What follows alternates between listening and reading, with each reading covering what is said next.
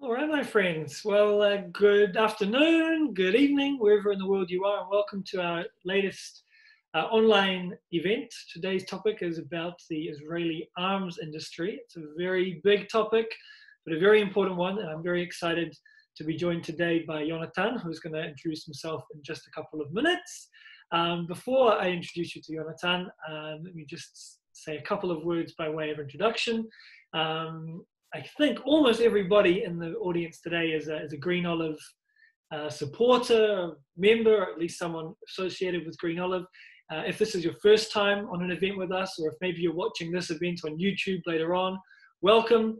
Green Olive is an Israeli-Palestinian social cooperative with 11 working partners on the ground in Israel, Palestine, working using tours, both physical and virtual, to educate people about the realities of life under occupation. Our aim is to promote a better vision for the future, one where the occupation is over, based on democratic values and respect for human rights. And today's event, I think, touches on all of those kind of broad topics.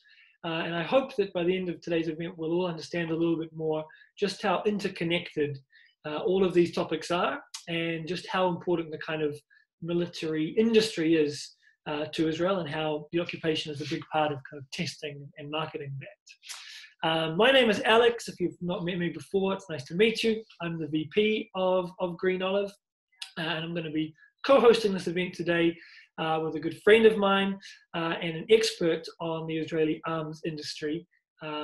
Jonathan, would you maybe like to introduce yourself just in a couple of words before we begin? Yes, so hello everyone, really nice to see you all here. So I'm Jonathan, I'm right now in Tel Aviv. I'm a researcher and activist, and I'm the co-creator of the database of Israeli military and security export. So I'm really dealing a lot on the Israeli arms trade and the Israeli military industry, but also working for a feminist anti-militarist movement and doing educational work on militarism inside the Israeli society.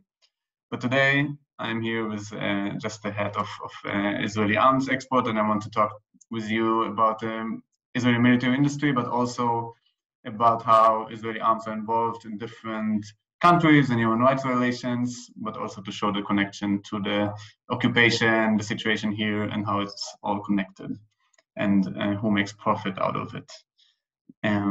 Yeah, let me know if you want to start, Alex, if you're ready. I just say there will be a lot of information, but of course we cannot go into every detail of every country that we're exporting to, but we'll try to show different study cases and show a little bit of different different perspectives of this topic. But in the all around the world, right? Question. Yeah. I'll just add a couple of words about the kind of practicality of today's event. Most of you have been with us before, so nothing new. But our scheduled time today is 90 minutes. We're going to have time at the end for questions and kind of comments, discussion. So if during the event you have questions either for Jonathan or me, feel free to type them in the chat as we're going along. And then at the end of the presentation that Jonathan's going to give us, we'll kind of cover all of those. Like all of our online events, there is no fee for registration, but we encourage everybody at the end of the event to contribute whatever you felt today's session was worth. Big or small, it all makes a massive difference. As you may or may not know, the borders have closed again because of the Omicron variant. So we're really hoping that we get a bit of a season to be able to welcome some of you folk into Israel, Palestine. But for now, any contributions that you'd like to make on the basis of how much you enjoyed these events are very greatly appreciated. Here is the link for making contributions at the end. And this event, like all of our events, 10% of all the contributions go towards the PCRF, Palestine Children's Relief Fund, an amazing charity which provides medical care, especially to kids in places that just wouldn't get it otherwise. So as well as supporting our two organizations, you'll also be supporting them. So we thank you very much in advance for any contributions you'd like to make at the end. So unless there are any questions before we begin, I am going to share my screen and show you how we will begin. Just say, just to explain for who I'm working. So the created is part of the organization American Foreign Service Committee, of the Quakers organization, and for whom I'm working. Yeah, and for more information, of course, I will share with you the link at the end, and also if you want different other sources. But yeah, I want to start. Just a second. Yeah. So I want to start to say that over the last decades, Israel has, and different reports say that Israel sold weapons to around 130 countries all over the world. It's a huge number. And yet, when one digs a little, it's impossible to find the full list of those countries. Apart from its reports to the United Nations Register of Conventional Arms, Israel releases no official information about its arms exports. There's no transparency. And today, that's what we're trying to. What I try to do with you today.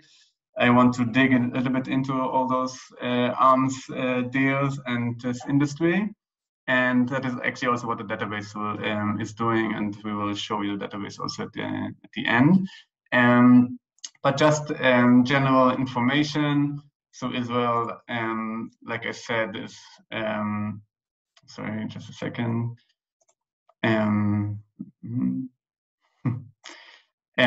So yeah, the arms export for Israel is worth 9.2 billion in 2017. It went a little bit up. I can also there will be a little bit of numbers. It's really hard to imagine what those numbers actually are saying. But the three biggest arms companies in Israel made last year in 2020 in Corona times, in COVID times, $10 billion. Three companies did $10 billion from arms export. With Israel being in 2019 the eighth largest arms exporter worldwide, and that's actually not in relation to population; it's in general. And over 75% of Israeli military production is for export. And just to show a number, and we'll talk about drones a little bit more, and 60% of all drones are supplied by Israel. Israel is actually number one drones exporter, producer and exporter in the world. That's just a few big numbers. I know it's not saying too much, but it's important to just start with the general information. But I want to start with the number one import, like the number one customer of Israel, and that is India. It's actually interesting because Israel's ever-growing arms industry has shifted its focus from the West. In the past, it was Europe and the Americas, Latin America, and North America as its main clients, and now it shifted to the East, with India being the largest importer of arms. Vietnam is in the list; it's the third, and Indonesia, Philippines. We'll talk a little bit about it also later. But India, here's a picture of Netanyahu, the former prime minister. There I have a really close connection with Modi from India. And Israel has been among the top 4 arms suppliers to India for almost 2 decades now. So it's not completely a new trend. With military sales worth $1 billion every year. It's a crazy number.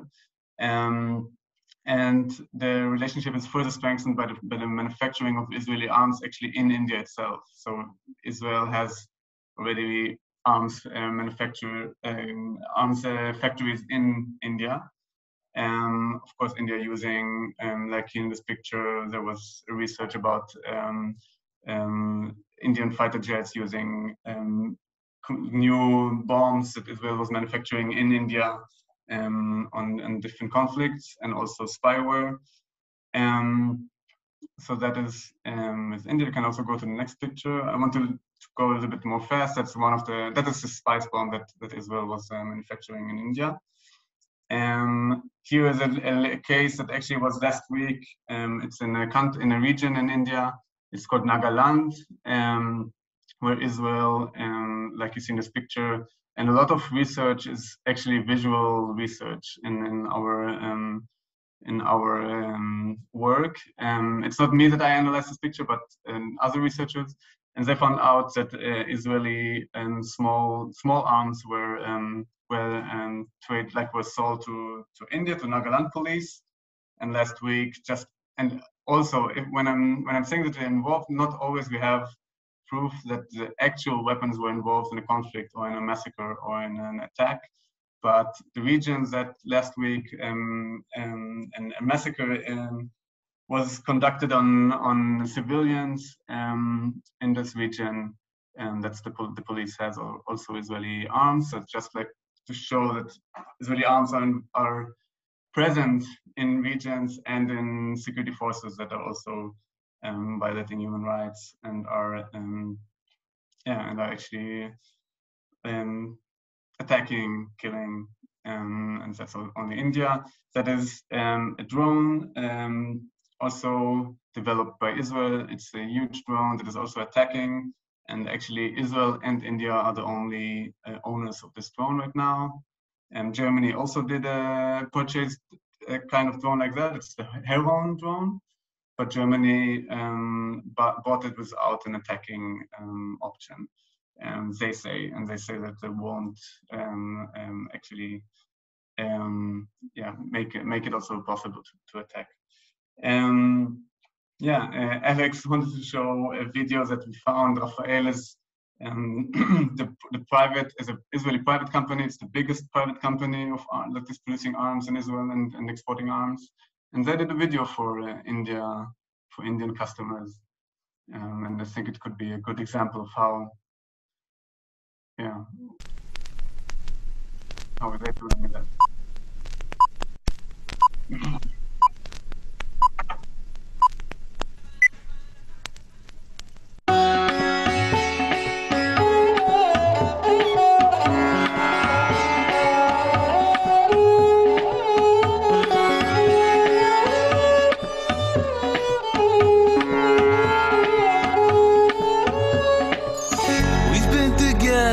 For so long, trusting friends and partners.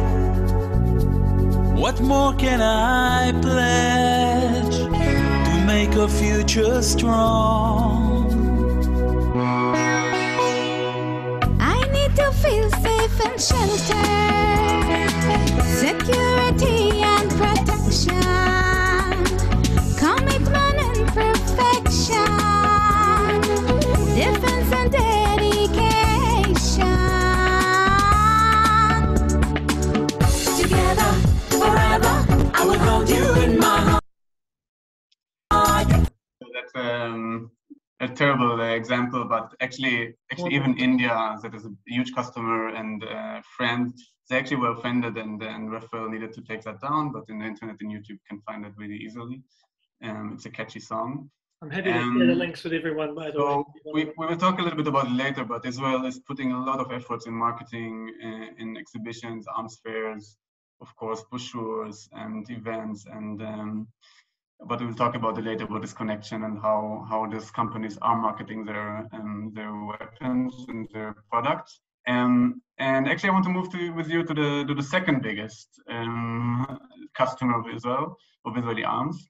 And that's Azerbaijan. Azerbaijan is the second biggest, and actually for Azerbaijan, Israel has been the country's second largest arms exporter after Russia. So we're the second also for Azerbaijan after Russia, with sales of $790 million in 5 years. It's a huge amount. And this weapons, and it's interesting, here you can see a drone that we sold to Azerbaijan. Actually, these Israeli weapons, ignore the EU arms embargo that they put in the 90s. And also the US put a de facto policy not to sell arms to Azerbaijan, and still Israel is selling a lot of arms to Azerbaijan. And they're used both in the conflict between Azerbaijan and Armenia, and also for domestic repression within the country itself. In 2016, actually, Netanyahu visited Azerbaijan and announced that the military deals between the two countries had reached $5 billion. And these included drones also that were used to bomb Armenia. Here is a video of photograph of a drone that is called a kamikaze drone. It's a drone that that can be launched from vehicles, but also from ships. And it's actually a drone, and at the end you can just just attack with it. You can shoot it into the target, and that's one of the most terrible, I don't know, for me, the inventions of the Israeli arms industry. And Israel sold that to Azerbaijan. Here actually is a good example also of propaganda. We showed a video like that in India. That's now a different case. That's actually videos that Azerbaijan produced, a pop song.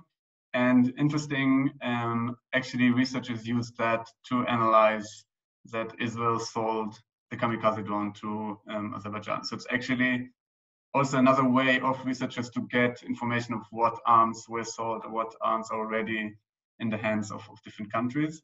So maybe Alex, you can put it on and we will see how researchers expose that they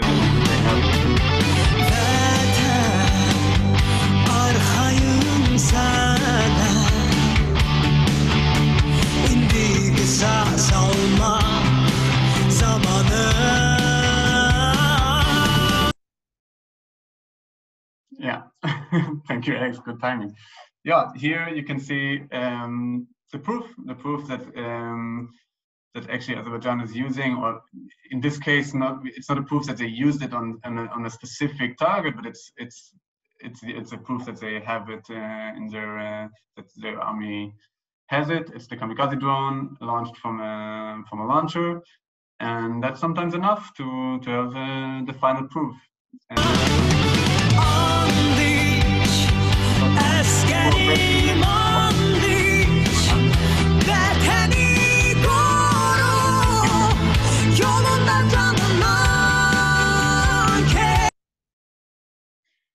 Yeah. Jonathan, can I ask a question? Yeah. Do you know if, I mean, you talked about the use of these weapons, but do you know if they've been used in the recent war? You know, they just had the conflict around the Karabakh between Armenia and Azerbaijan. Yeah. So actually, yeah, from the beginning of the conflict, that by the way, was a really, really violent one and really terrible.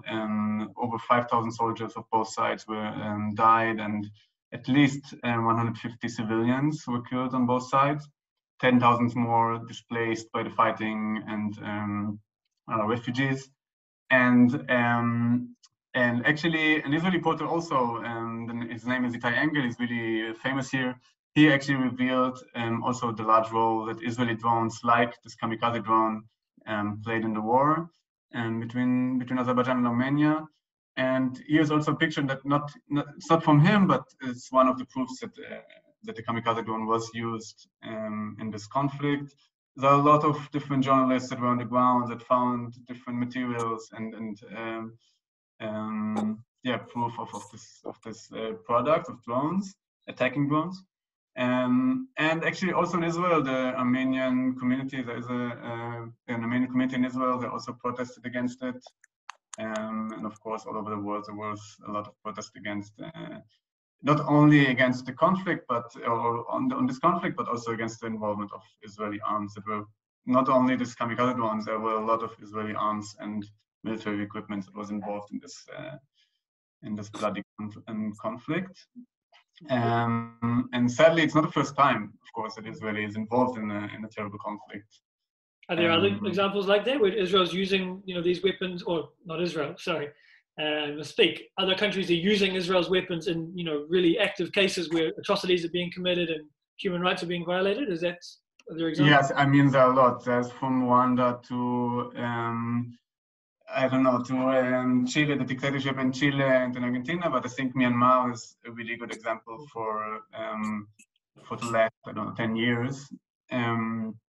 So Myanmar, I'm not going into the conflict and into the crimes against the Rohingya Muslim minority, but it's also a terrible example. Thousands were killed of this Muslim minority. I think 1 million or more than 1 million have fled, and actually a lot of countries and the UN and actually, I think also the US condemned it and declared different arms embargoes since the 90s actually on Myanmar. And despite that, Israel has been accused of continuing to sell military equipment to Myanmar military. And also after it faced accusations of war crimes against the Rohingya. So even after that, there's proof that Israel continued to sell. Actually, in Israel, there were human rights defenders and then activists and lawyers that went to court, and there was also public protests. And at the end, the pressure made Israel to declare or to officially say that they will not sell anymore. But in a second, I will show that we still that Israel still continued.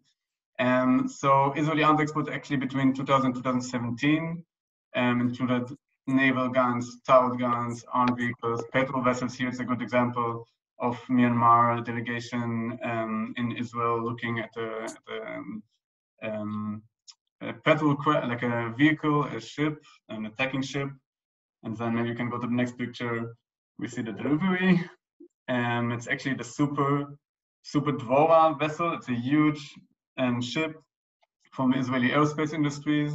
And in 2017, here you can see the delivery. So 2 years after the delegation, it was already delivered. And 2017, actually, Israel declared that they won't sell and deliver arms, but still they continued.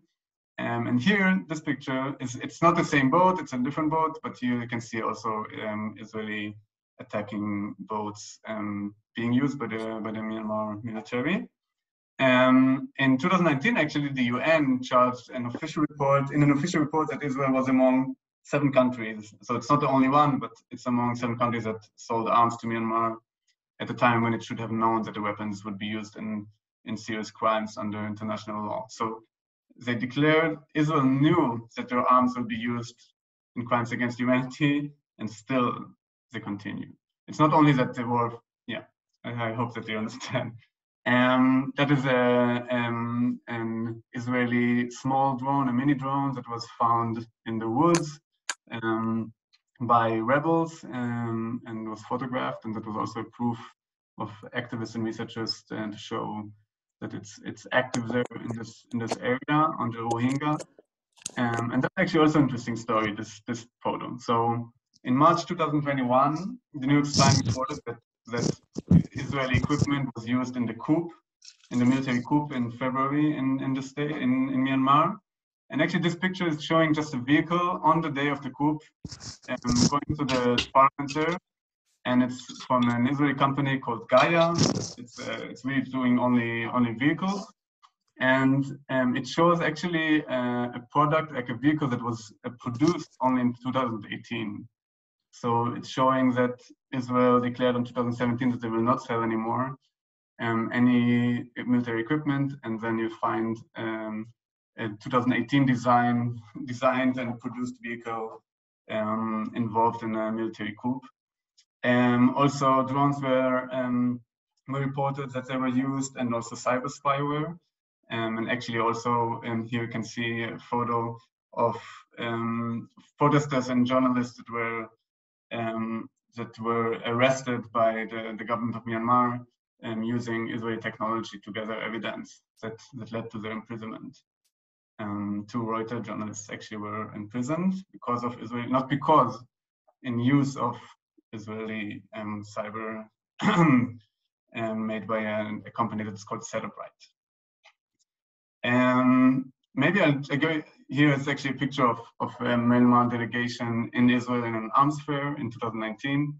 So it's also showing the connection is still continuing, the relationship is still continuing. Sorry. But I want to actually, and there were, of course, protests in Israel in the last years. There were a lot of protests on those delegations, on those visits of military, on military relations and those connections. So that's outside of the arms fair, people, protesting against it. And I want to show you another example of an involvement in really, really terrible human rights violations in South Sudan. We just drink. In South Sudan, also Israel made a huge amount of investment in civil military infrastructure in South Sudan. And actually, since the independence in 2011, Israel continued to sell weapons, surveillance technology, and provided military training and security to South Sudan.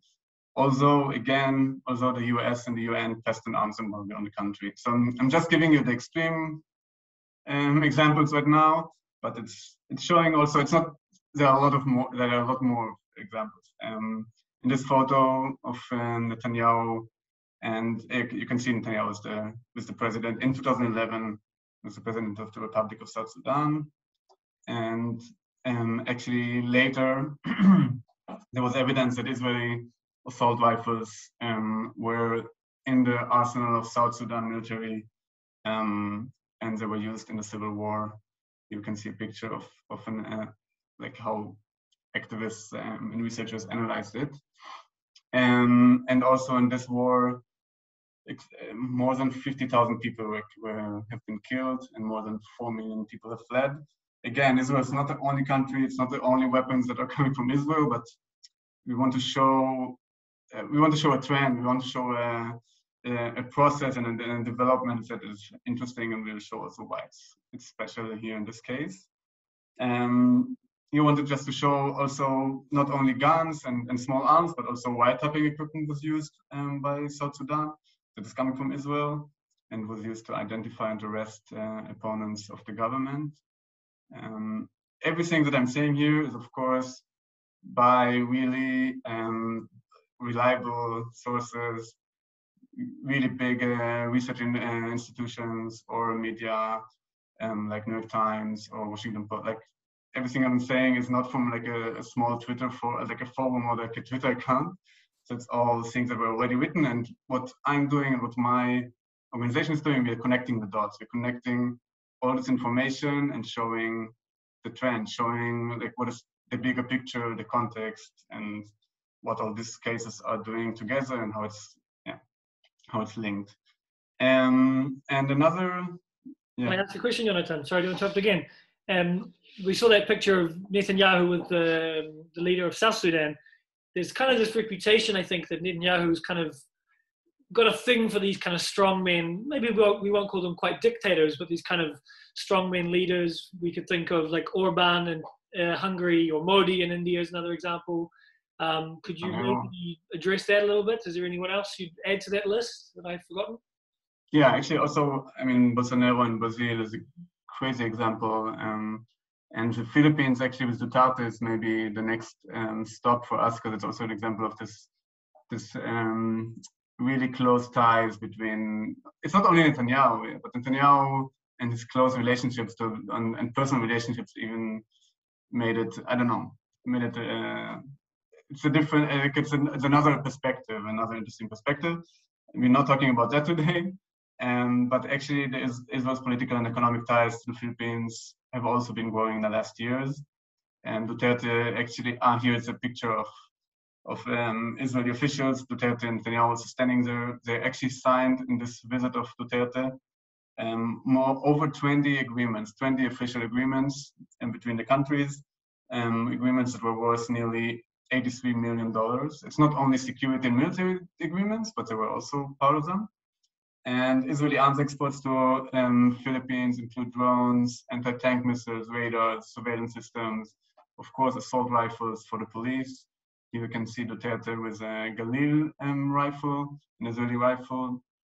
And I don't know if you know the story behind Duterte, but Duterte loves I don't know, he loves the police, he loves arms, and it's really important for him to show, he's really also proud of his connection to Israel. He said, in a quotation, he said that from now on he will buy only Israeli products because they're so great and so so this picture is also from a delivery of assault rifles to the police there, that they made it public. And maybe just say in 2019 alone, Israel sold around $174 million in arms to the Philippines. It's a lot. But it's not only ending in this, and I think it's important to say it's not ending only with the products. Israel is also providing training and education sessions to the Philippine army and the police, and they provided it to hundreds of them.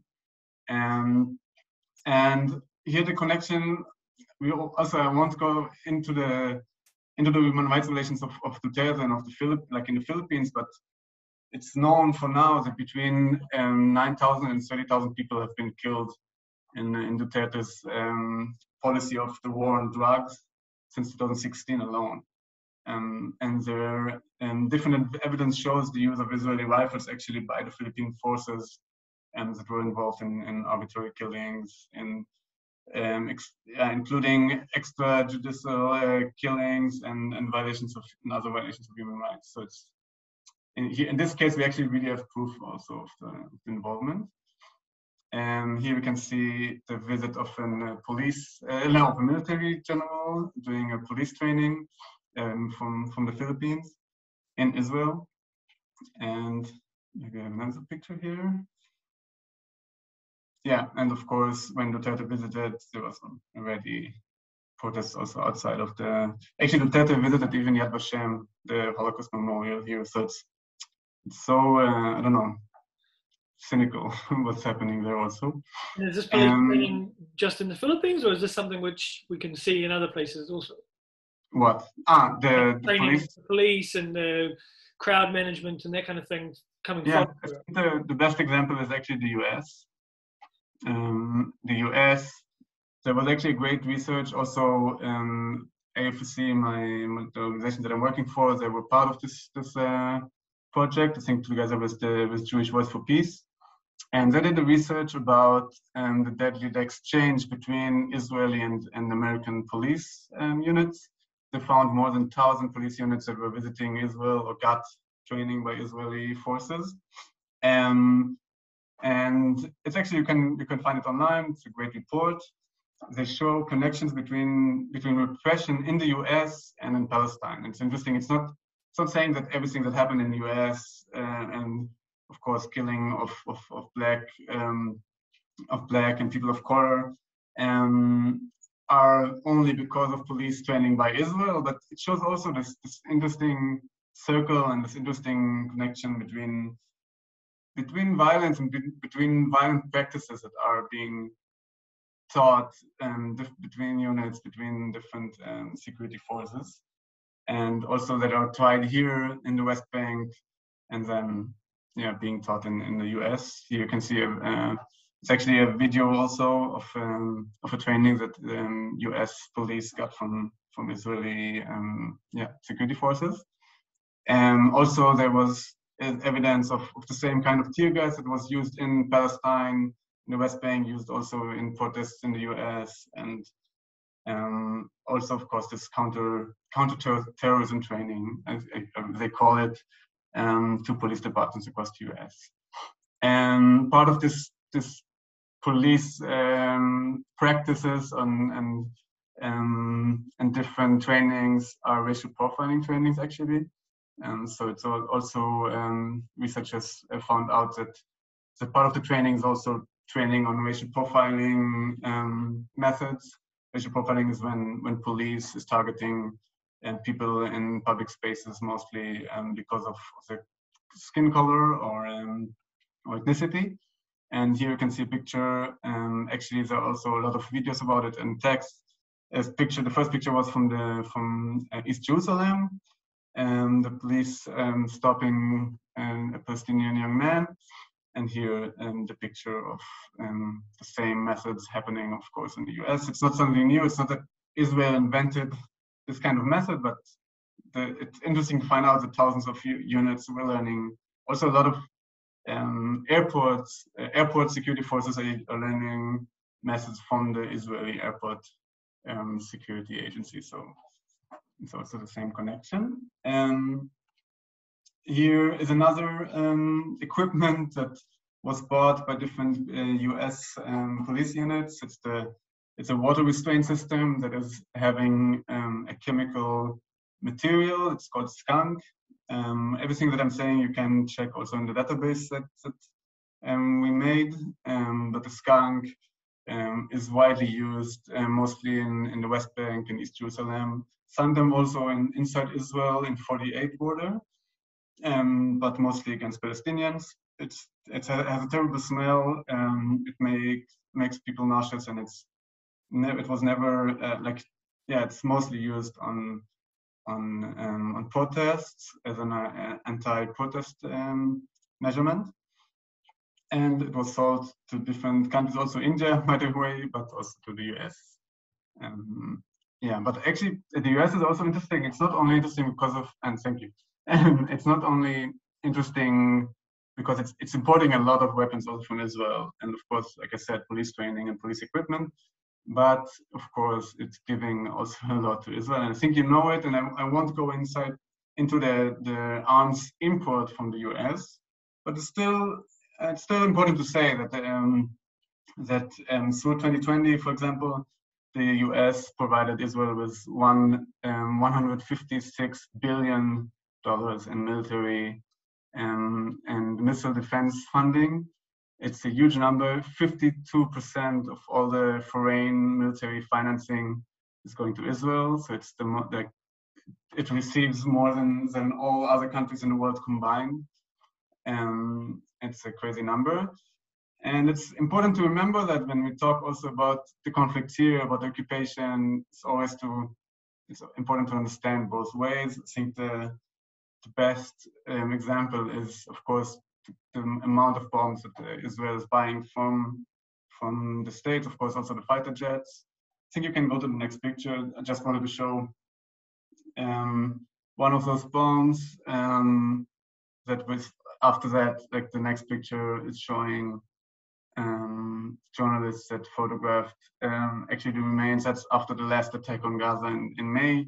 So they photographed bombs that were not that didn't explode. And you can see, of course, people analyzing from which companies, American companies, which bomb is being produced and delivered. And of course, you have also the other way, like the other side of the coin, not only the export from Israel, but also the military aid, like the US is calling. And there's another perspective on the US. The US is not only selling, but it's also importing a lot of different methods and equipment. One of them is really, really interesting. It's actually on the Mexican border. And maybe we can go to the next spot. No, one before. Sorry. No. I think Alex is back. Sorry about that, folks. Don't know what happened. I just lost you for a moment. Sure, Jonathan took good care of you. You want to continue this? Yeah.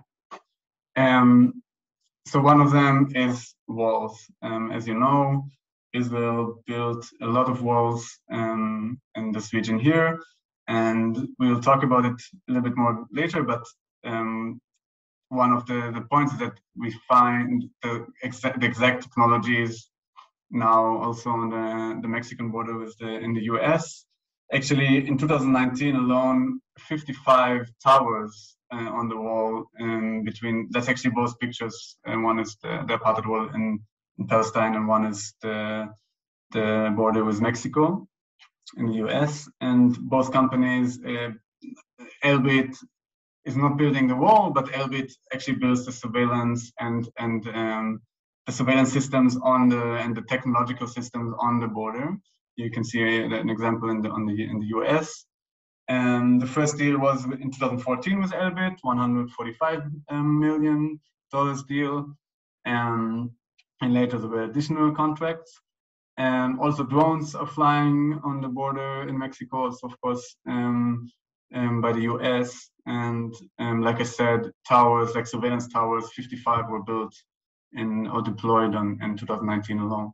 And so we see the same connection between the equipment that is used here and this later being purchased by different countries, in this case the US, and the militarization of borders. Another aspect is not only the militarization of the physical border, but it's actually contracts that we saw being made by ICE, by the U.S. Immigration and Customs Enforcement, that it was signed contracts up to $30 million with an Israeli cyber company called Cellebrite, and they're actually really simply they're just hacking phones of immigrants, and by that taking evidence from where they came and including more doing unlawful mass pushbacks of hundreds of and thousands of asylum seekers through different technologies, not only this one phone hacking device, but also others. And as you know, it's not new. The authorities, of course, detain asylum seekers yeah, in inhuman conditions, and yeah, as a punishment also a lot of times. And actually, I'm not making so much. Also, in prison systems, Israeli technologies are involved, but I think I won't get into that now. It's too much. But it's the same militarization of borders. Maybe you can go to Europe, actually, Alex. We see the same process also with the EU, actually. The Israeli arms industry is part of a global process of border militarization. And it's all actually leading to further displacement, of course, more migration, more people seeking refuge. It's not the struggles for freedom of movement, and we need to see both sides of the coin also here. That yeah, what is making people to flee, but also how countries and institutions are preventing them. That is a picture of the Mediterranean Sea. We see a lot of Israeli arms and military equipment being bought by the EU, actually, and also by European countries. So also the EU as an institution or as an actor, but also different countries, Greece, Italy, and for example, Germany, UK, and they're all buying Israeli drones, fences, police training, cybersecurity and surveillance systems, and a lot of them are being used to prevent from migrants and asylum seekers to enter Europe. Also, and funding is crazy. Europe is funding research and development projects for billions from Israel to further develop technologies that are that will be later involved on those borders. Yeah, that's only one example. Cellebrite, by the way, the same companies that ICE is using, and they're also being used in the UK by the immigration office, and also in Germany and in Georgia. So it's already, we see the same process also in Europe. And here another interesting aspect, it's not only at the end, Greece and the EU are using it, for example, in this spot on the Greek-Turkish border, to prevent from migrants to enter, but it's also connected to a different topic, and that's actually a natural gas pipeline. Israel found gas in their territory, in their sea territory, and actually they're now having a huge deal with Cyprus and Greece and Italy to build a pipeline that will bring the gas to Europe. And that is involved with huge deals with Greece and Cyprus, huge arms deals. So it's also this connection between environment, like let's say, hurting the environment, but including the militarization of borders. Not only borders, we're giving them ships and drones and factories. They're actually producing now also arms on the ground and satellites and radars, and yeah. But it's a really interesting connection with the kind of environmental, like the resource exploitation. Because I know Azerbaijan gives a lot of oil to Israel, and maybe this is a good connection to talk a bit about, that great oil-rich region, which is the Gulf. And I know that Israel's relationship with some of those Gulf countries is very connected between the arms industry and the environment. Yes. Yeah, maybe I just go back, like just one step back to the the normalization agreement, and it's actually interesting that you asked that. In 2020, I think most of you also know that there was a normalization deal agreement between Israel, the UAE, and Bahrain. Saudi Arabia still didn't sign one, but it's on the way. So that was actually establishing an official diplomatic relation between the countries, and there were connections before that. Yeah, actually, since 2007, Israeli cyber and security companies have been operating in different ways with the UAE, with the United Arab Emirates. But the agreement, of course, since then, the relations are really, the military ties are really, really close, and they're official. That's actually Netanya. I don't know why they put two flags for after this agreement. Actually, here is a photo of UAE cyber company, and that was media reports said that they hired Israeli intelligence officers and workers. So, and that's before the agreement. So just to show that also before there were close military ties. Now, in the last, I think 1 month ago, there was a huge arms fair in Dubai, and as well, like you see in the picture, the IAI is a huge Israeli company, Israeli aerospace industries, and also Elbit Systems is exhibiting there. And the next picture you can see, maybe you can go to the next picture, that's from the Red Sea. They did a huge joint training with the United States also, but also with Bahrain and the United Arab Emirates, and the first official joint military drill between Israel and those countries. And back to what you asked, actually, that was one of the things that were announced from the beginning. I think 1 month after the normalization agreement, Israel and Saudi Arabia actually announced the plan to build a pipeline, but also the UAE signed, like, I think 1 month after that, the company that is doing the Israeli company signed also an agreement with the UAE to transport oil to Eilat, to the south, the city on the south of Israel.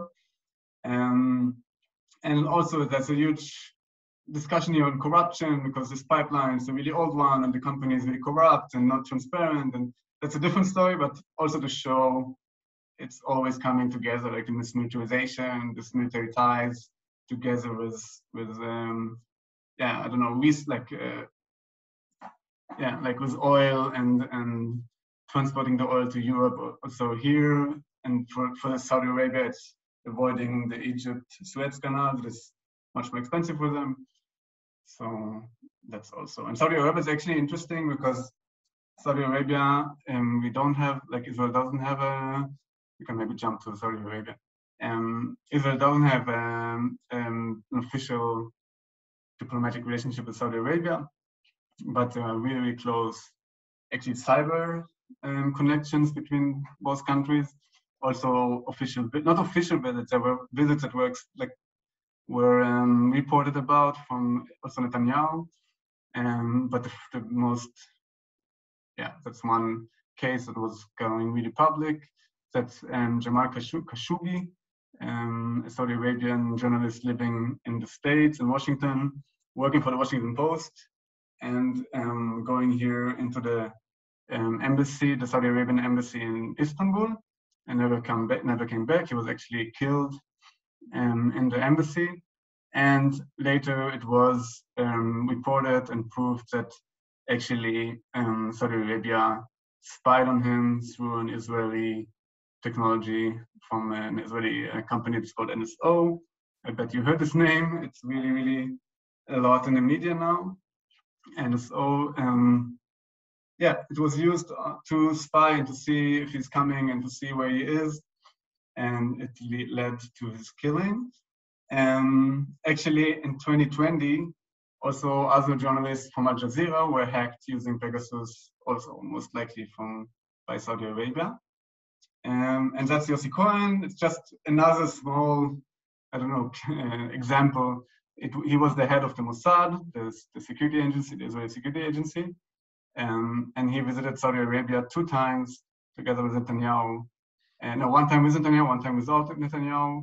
He visited Saudi Arabia, and also interesting to see these connections. Today, he's owning a cyber company that is doing facial recognition technologies, like an Israeli cybersecurity. And are there other? You talked about the UAE, Bahrain. Maybe in the future, Saudi will normalize. Are there other countries which normalized with Israel recently? Yeah, of course. Morocco is a really great example for that. So I think it was in December after that Israel also signed a normalization agreement with Morocco. It was, of course, part of a US initiative, a Trump initiative. But in fact, Israel and Morocco have had close economic, diplomatic, and military ties for many years before. In 2013, for example, 7 years before, the Moroccan Air Force bought Heron drones, so drones that we saw also in India and in other places. They bought Heron drones to be for use in Western Sahara. So they built for $50 million Heron drones already in 2013. Actually, a few days ago, I think a week ago, it was reported that they did a $200 million deal for kamikaze drones. You remember the kamikaze drones in Azerbaijan? So now Morocco also bought them to use them in Western Sahara. It's also important to say Western Sahara is, here you can see Benny Gantz actually, I think a few weeks ago, I don't remember the exact date, doing an official visit. Benny Gantz is the defense minister of Israel right now. Maybe go to the next picture. Just Jerusalem being after the agreement. And that's the Western Sahara. So Western Sahara is also occupied by Morocco. 350,000 people live there, most of them indigenous to the area. And human rights organizations are reporting for years about serious human rights violations by Morocco there, including oppression and killing of local inhabitants. And for me, it's interesting because it's the same. It's not the same story, but I think it's the same.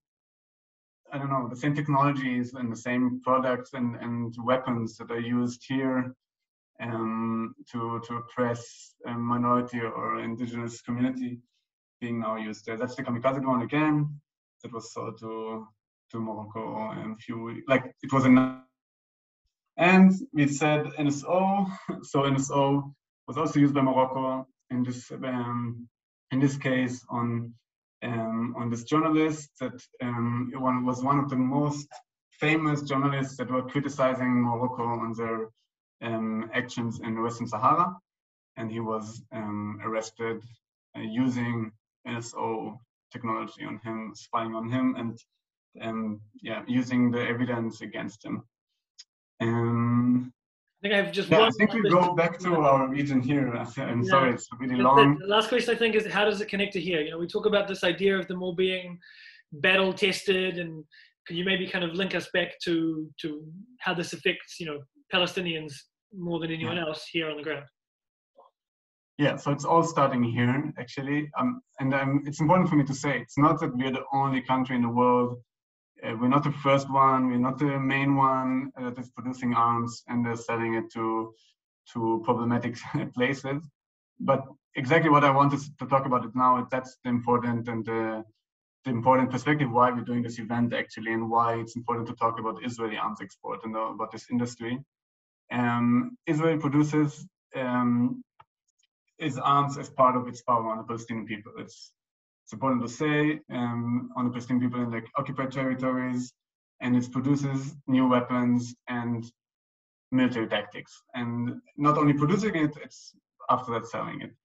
And the companies after, and that's actually a good example, we talked about the US-Mexico border, and maybe you can open this picture a little bit bigger. That's actually 2 weeks, no, that's last week. And Benny Gantz, the same guy we saw in Morocco, they finalized the process of building a fence and a technology, like a complete closure of Gaza from all directions, also in the sea and also on the on land. And here they're celebrating I would say completion of it. So you can see they're using it here, they're producing it here, they bring it to outstanding capabilities, and then selling it, of course, as an operational product, a battle-tested product. That's a good example here. You can see Soldier. Those drones, mini drones, are used in Gaza a lot by army units, and they were after that marketed as battle-tested, and as another example, 2017, the first time it was used was on the March of Return, Palestinian demonstrations on the border in Gaza. It was the first time it was used. It was the first time it was tried. They actually experimented on protesters this kind of drones that is throwing gas grenades. And then after that, Israel selling it or marketing it as an operational experience, gained through tens of thousands of operational hours by the IDF, by the Israeli army. In other ways, they boast about the way the technologies have been tested on the Palestinian population to improve the degree and speed of killing and aiming. The last example, no, but actually maybe before the last attack, in 2014, it's a good example also. In 2014, there was an attack on Gaza, an operation, and drones were used for surveillance and attack. Actually, in the war and in the attack in 2014, 1,400 Palestinian civilians were killed, 17,000 houses were ruined. And Elbit, we talked about Elbit before a lot. Elbit, the same ones that also supplied surveillance systems on the Mexican border, and of course sold to Azerbaijan weapons into India. So they marketed it themselves as suppliers of the Israeli Defense Force after this war in Gaza in 2014. And after that, in the month of July, in 2014 alone, in the months of this war, its profit increased in 6%. At the peak of the assault on Gaza already, the sales went up and the profit, they gained profit. And after that, they exported, of course, to more countries, selling it. I just wanted to show I don't know, I think it's clear for everyone what is happening there. But maybe the next picture is interesting because now we're trying also, that's actually an example of a research we did at the beginning of a research. It's really just looking exactly what you saw before, like propaganda videos of the army, different videos online, of course, media reports, and to just make a list what arms were used, to start to see how those marketing trends are developing, what new arms were used, how they will be exhibited in the next arms fair, or so like shown in the next video of Elbit and IAI and all the countries. So that's how research sometimes starts, to also see those connections between the marketing, the marketing methods, and of course the profit that those companies make. That's also a great example. That's Lao in May, after the last attack. That is a press release that by now they deleted actually, but we have it. We have a screenshot. IAI, Israeli Aerospace Industry, they made a press release in the 1st of June. So it's, I think, a week after the end of the attacks on Gaza. They say drones from the Heron family, that's this drone that we saw a lot. Drones from the Heron family are the most prominent of the IAI drones and played an important and crucial role in collecting intelligence in Operation Guardian of the Walls. That's the name of the attack. And this was a press release on a 2 billion sale of Heron drones. It's less than 2 weeks after the ceasefire. So we see that they're always doing it. We have a lot of examples on brochure, on like flyers of those companies celebrating 1,000 flight hours for the drone in operation, blah, blah, blah. So that's another example. I think I want to jump just to another example that is not so clear, because the drones and the bombs, we're seeing them a lot, but now we have a new sector, and that's cyber. And in this case, facial recognition.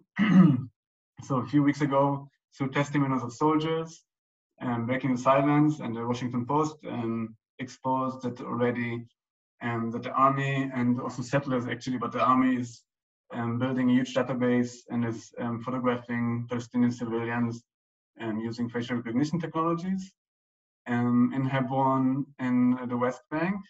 In the past, an Israeli company that was financed by Microsoft, and actually Microsoft divested from them, were using facial recognition systems, also technologies on the checkpoints, also surveilling after Palestinians.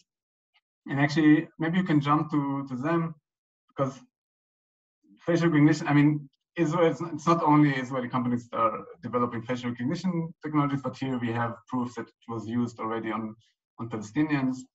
We don't have proof on usage on Israeli civilians inside 48 borders, but it's a sector that is developing. We see a few Israeli companies already making deals with other countries, with the UAE, with Mexico, or with Thailand on facial recognition systems. And AnyVision actually, maybe you can jump to AnyVision's office inside Israel. Yeah, AnyVision they changed their name actually, because they were so criticized on their involvement in the surveillance of Palestinians, that they changed the name to Usto today. That's the company's building close to Tel Aviv. And actually all cyber companies, most of them are really, they're not even criticized enough in the Israel public opinion.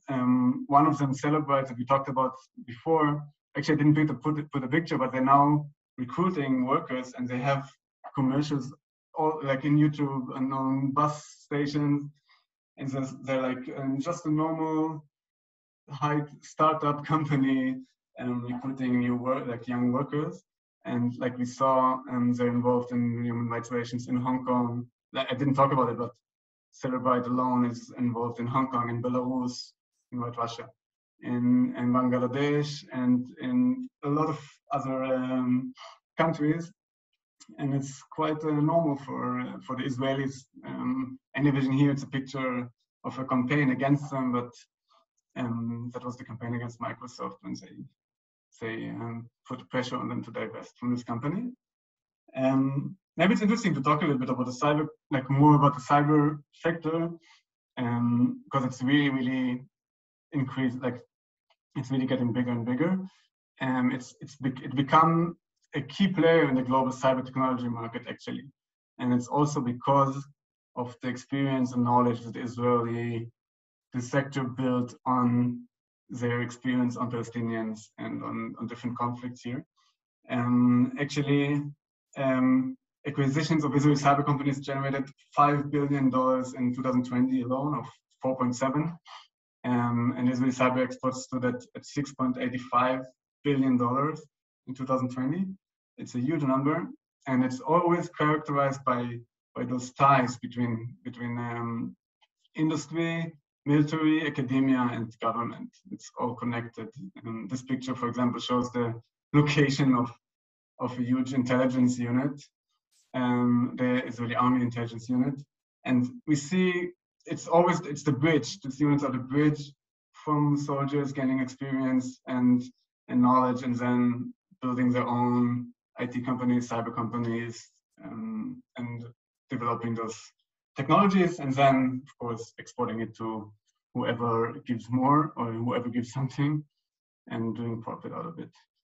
And it's like the latest chapter in a long history of exporting repressive technologies to authoritarian regimes. And you can see all of that in the database. And that's actually just a picture of the homepage. But the database, maybe I just say something. Yeah, I think that Israel refuses to publish the data itself. I said it already. The government works within a legal framework that doesn't demand transparency or monitoring of the arms export.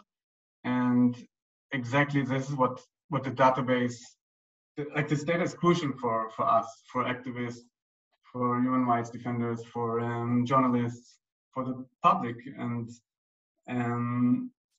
this is what we try to expose through the information. And actually, the Quaker organization AFSC, yeah, they did a great job. Over the past year, we collected like publicly available information on a lot of countries. We have 50 countries now in the database, and more than 50 products also, like arms. I think 15 companies now that we analyzed and researched about.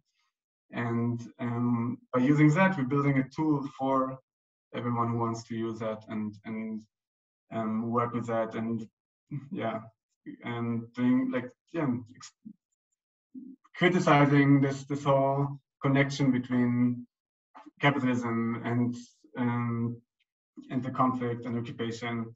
And maybe it's important to say, by maintaining, and that's just to end maybe, by maintaining the regime of occupation over the Palestinian people, Israel gains economically, like I said, by having a testing ground for the development of weapons, of security systems, and also models of population control, surveillance, cyber, facial recognition, and tactics, racial profiling. And without it, Israel would be unable to compete in the international arms and security markets, because you have bigger industries. But it gives Israel a status as a major military power, like we said, number 8 in the world. And now maybe we can talk about it together, about what can we do against it. I put just some pictures at the end, just to keep like a little bit of an optimistic ending. But we should aspire to building a sustainable alternative to this world of profit-driven militarism and violence. And here we can see a protest that we organized against NSO that was quite successful, and is now in every article about NSO actually shows our protest and not the office of NSO. Here's a coalition of organizations that are fighting against the militarization of borders in Europe and against Frontex. You see South Korean activists fighting against a huge South Korean arms company. And actually also we're using a lot of activists and volunteers that are going to arms exhibitions and are filming what is being sold there, who is going there, what delegations, the connections. So it's also important. I don't know if someone is interested to I don't know, share information. It's always interesting if someone wants to go to those real events. But it's also part of our resistance. And you have more radical protests. Here's a group that is called Palestine Action in the UK. Every week, I think they're shutting down a different Elbit factory of drones, and they're doing it more on the ground and more, civil disobedience. And I think it's important to see the struggles together. I just put a picture from the protest, but I think the anti-military struggle must do a relation between international, anti-racist, anti-colonial, anti-capitalist struggles, and then, yeah, and on one side target the allied opponents of progressive values and basic human rights on the other. And that's what I wanted to say for the end.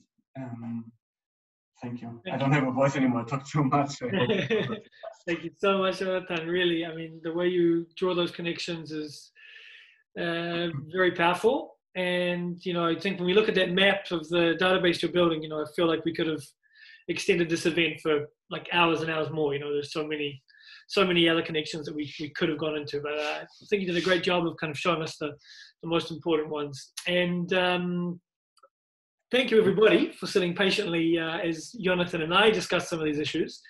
But now is the chance for you guys in the audience to share your thoughts, comments, feedback, and questions.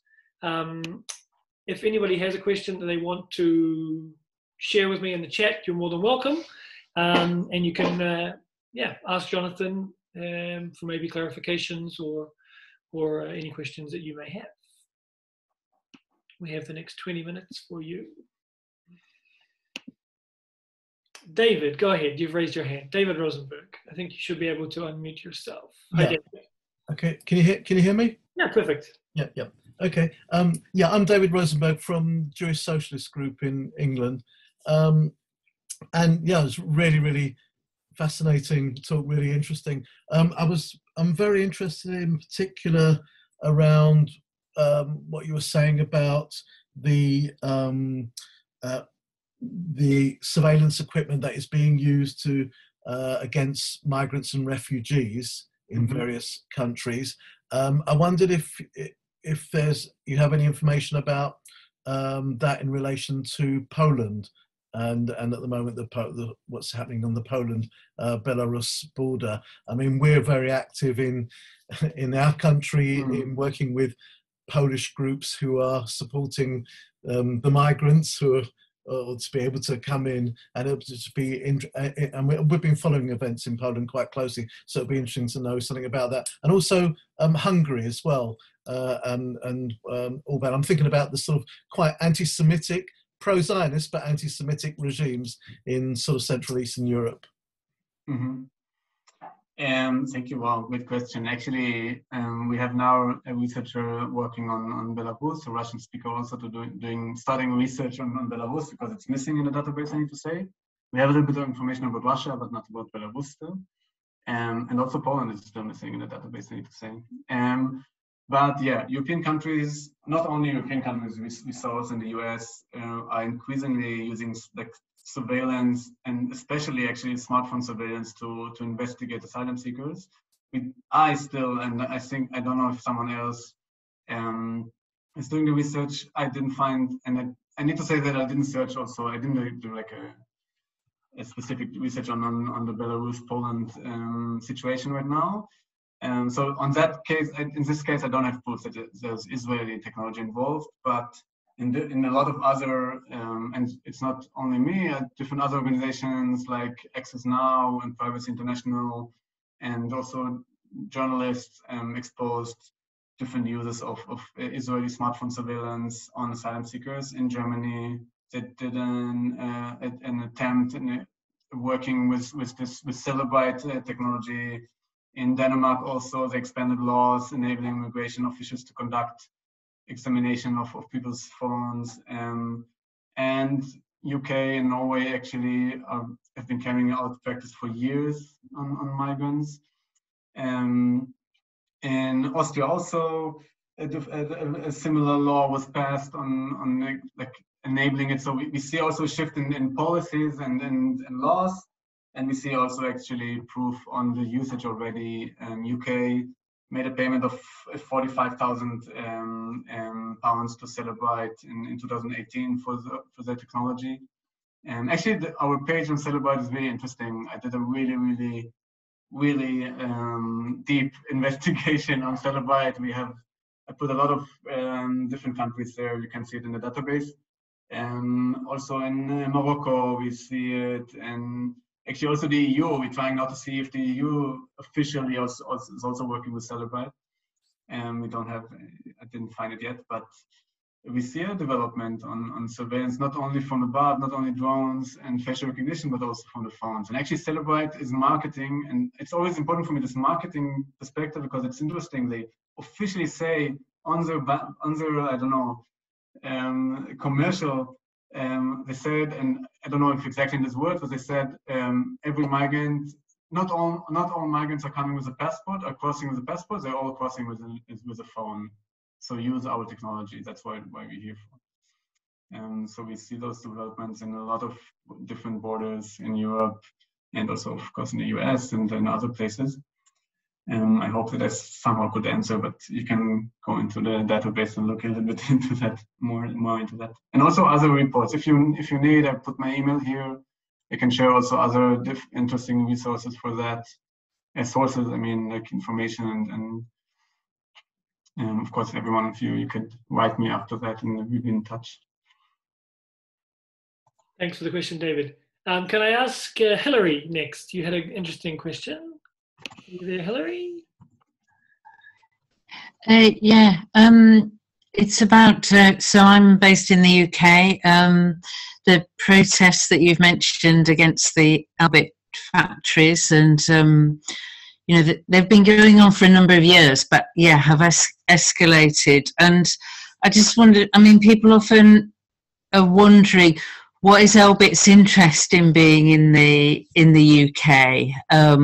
Is it the expertise of engineers at the sites they've taken over, or is it, you know, or is it more about developing its relationship with the government to get contracts with the UK government, which has happened increasingly? Or you know, what are your thoughts? And I suppose it's related to what chance have we got of getting Elbit out of the UK? Well, actually, the first question is it's too good, the question. I actually can't, I need really honestly to say, I don't know. We're not, the easy answer is for profit. They have a lot of subsidiaries all over the world. They have in Australia a whole company, in the US. They build factories all over the world. So for me, the easy answer would be like just another good place to. I don't know what really is the exact thought behind it and how it increases their sales or their expertise. I'm really sorry. I could check maybe with other researchers or journalists and shut everything down. I think public pressure, a lot of times it works. So I think, I don't know if they're continuing now. I think a few weeks ago I saw another action by them.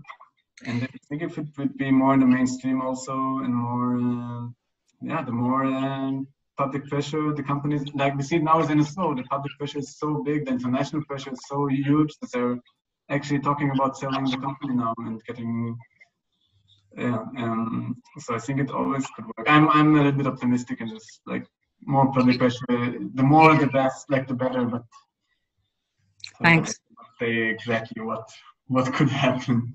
And I was asked in the chat if the video was recorded, so I think Alex, you said it's being recorded and will be on the YouTube of Queen Olive too as well. Exactly. Thanks, Helen. Nick, you've raised your hand. Do you have a question for us next, Nick?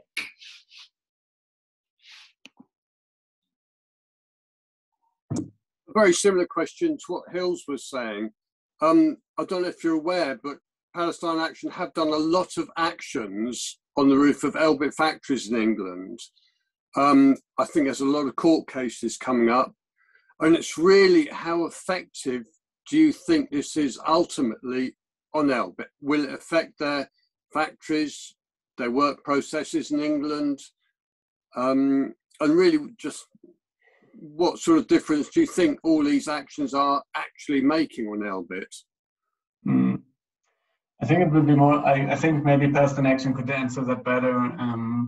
I think it's always, for me personally as an activist that is also doing actions in here locally, it's also always a question of blocking a factory and shutting it down for a few hours, how much. I think it's not about the numbers of loss for one day or how much it affects their profit from.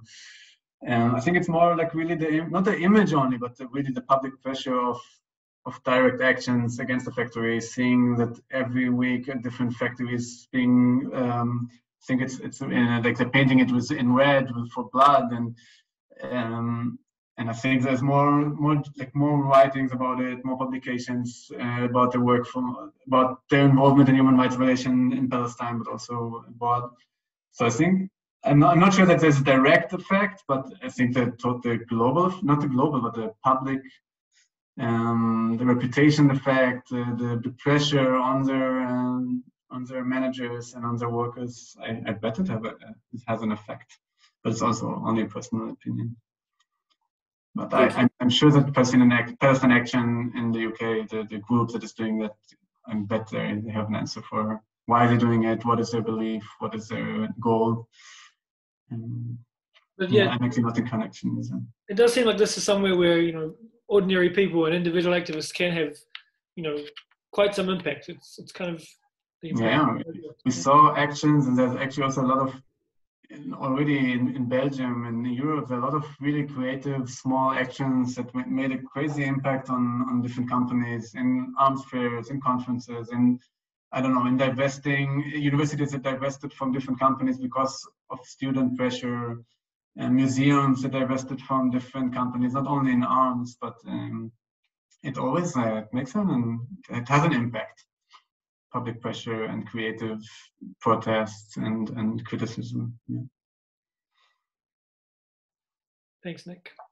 I had a question which came to me before I was disconnected, unfortunately, so I don't remember who asked it, but I'll do my best to kind of summarize, and if the person who asked it wants to follow up, they're more than welcome to.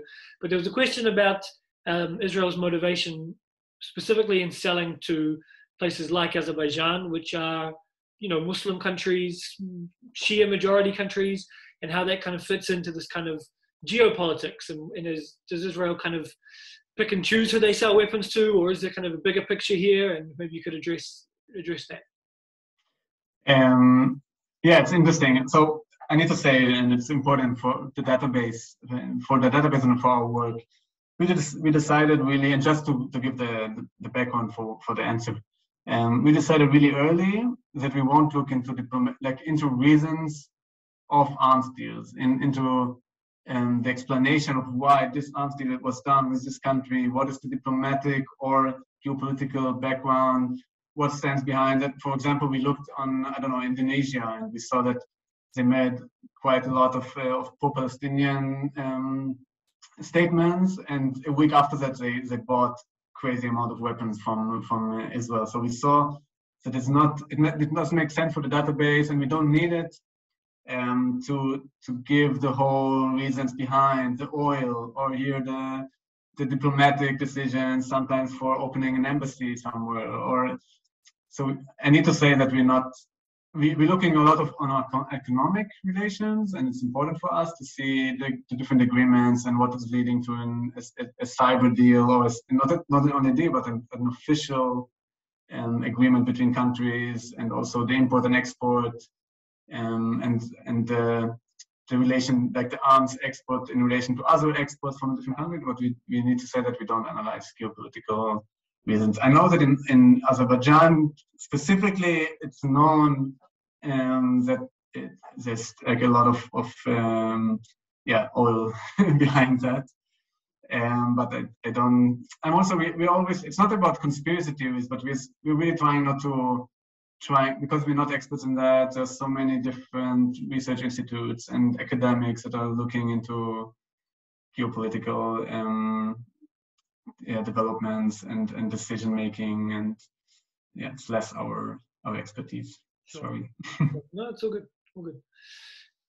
We still have another 5 minutes or so probably time for another couple of questions. Did anyone send anything to you directly? This is I haven't got any other questions pending, unless you do. If anyone has a question and they want to just unmute themselves, you're very welcome to do that. I do. Go ahead, John. How are you doing? Hi. At least here in the United States, Israel keeps a very strong focus on Iran all the time as an existential threat and a weapons exporter. Could this be a sort of smokescreen to take attention away from Israel's own nuclear program and exports of, military equipment, weapons, cyber training, targeted assassinations? It seems such a deliberate policy of focus on Iran all the time. What's the view from where you are? Oh, again, a big question that I'm actually also not. I think I'm not the person to. Oh, okay. Yeah, and I don't know. It's such a complicated. I mean, not. I think I'm standing behind what you. I don't know. I think I understand the question, and I would also maybe think that, or look into, or it could be one of the explanations. But I'm not. Iran is really like, I don't know, a black hole for me. The whole situation with that. I'm really honest with you that it's. And I think a lot, and actually sadly, but a lot of activists here, anti-occupation activists and general activists, it's hard to understand what stands behind that and what is the exact situation there, and this geopolitical and the US connection, and I don't know. It's not my topic. I'm sorry. Sorry that I have a lot of answers here that yeah.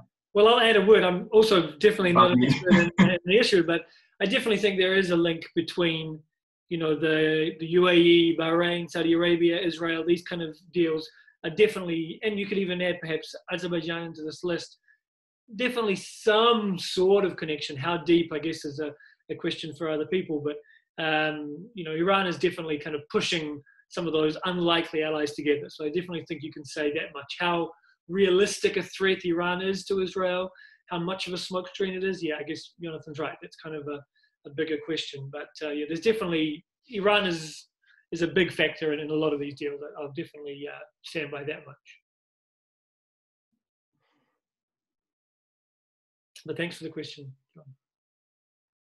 Really good, two good questions. Wonderful. So my friends, we are pretty close to our 90-minute deadline. Maybe have time for one more question if anybody has something burning that they want to ask or a comment they'd like to share. And if not, I guess we can start to wrap things up. I just say thank you that you came and that you're interested in this topic. I hope it was not too fast and too much numbers and names and facts. But I'm here also, like, you have my email, you have the database, you can stay in touch, you can ask for more information about something, or we also always need help. I mean, help is an amount of sharing information with us that maybe we didn't get to. Is like an activist from Finland a few weeks ago sent me so much sources that he had from in Finnish that we couldn't get to because it's not in our language. So we always are happy to share information and of course knowledge. But yeah, and of course we're also happy to talk. I mean, if you are in a group or an activist group and you want another meeting with me or with my partners, we're always also happy to meet and talk and give a presentation. And yeah, we want to make it more like a global joint anti-militarist struggle. It's not only about Israel, it's part of a bigger struggle, of course, but we're happy to help and being part of other coalitions and groups. So feel free. Well, let me also add, thank you very much, Jonathan. Really, this wouldn't have existed without you and the amazing work of your colleagues, you know, building the database and all the behind the scenes stuff you're doing. So really, you know, great job.